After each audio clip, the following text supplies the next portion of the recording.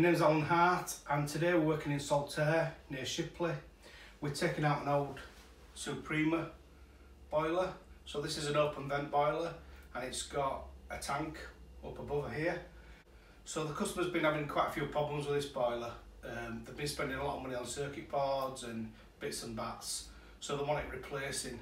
So originally they wanted to go for a combi boiler, and in normal circumstances that would be the best option, but in this particular case we've got 15mm gas and the gas meter's quite far away, and we're also in a flat above a shop, so we can't update the gas, so we wouldn't be able to fit a combi boiler because we wouldn't get as gas pressures. So we're going to fit another open vent boiler in, but they've also had problems with it pumping over. So we're going to combine the cold feed, we're going to update it to an S plan, we're going to fit an S thermostat, we're also going to fit a Fernox TF1 to the system, and we're going to flush the system out.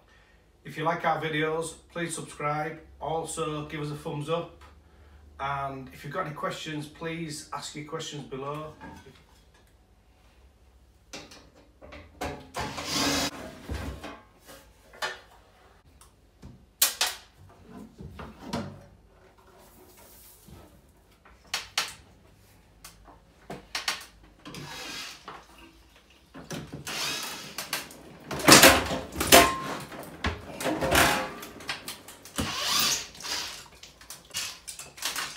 So if we can see here, we've got a Y plan on here, and then we've got these air vents. So we're going to change all this. I'm going to change it to an S plan, and I'm also going to make it so pipes continuously rise, so that we don't need them air vents like that. Just looks a right mess. Have a look there. So we'll just cut all this out, make it nice and neat.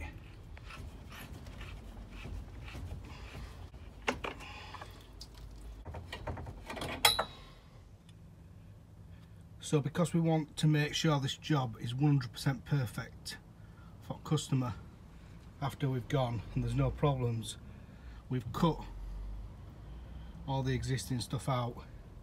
And what we're going to do is we're going to repipe all this. So the heart of the system, if you like, the Y plan, we've cut the Y plan out, and we're going to update, we're going to put an S plan in, and we're going to update wiring centre, and we're going to put a Nest thermostat in, so they'll be able to control heating and hot water from the smartphone.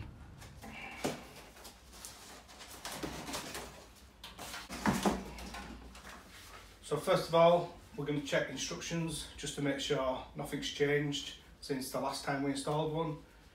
We do install quite a lot of Baxis, so I do know the MIs quite well. So we've got a template.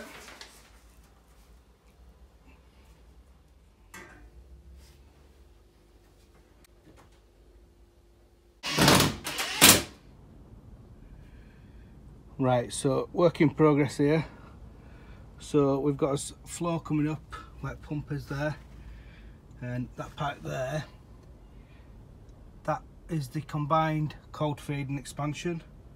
So what we've done is we've combined that together just over there, because the tank's only there, so we don't have much head of water here. So I've combined them together, and then we've got this pump, and then obviously bypass goes that way, and then we've got his S plan valves here.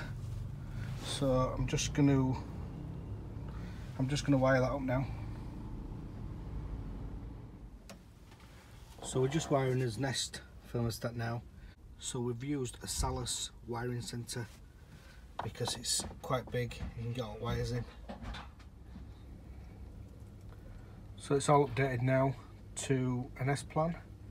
We've used press fittings because obviously we're up in the loft.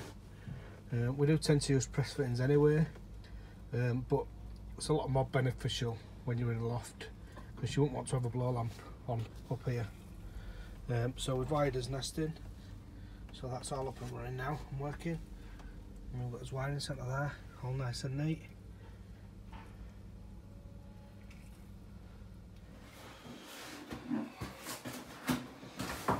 So we're just finishing off now, we've just got a few bits of tidying up to do. So now we've finished installing a Baxi EcoBlue advanced heat onto an S plan with a Nest learning thermostat. Thanks for watching.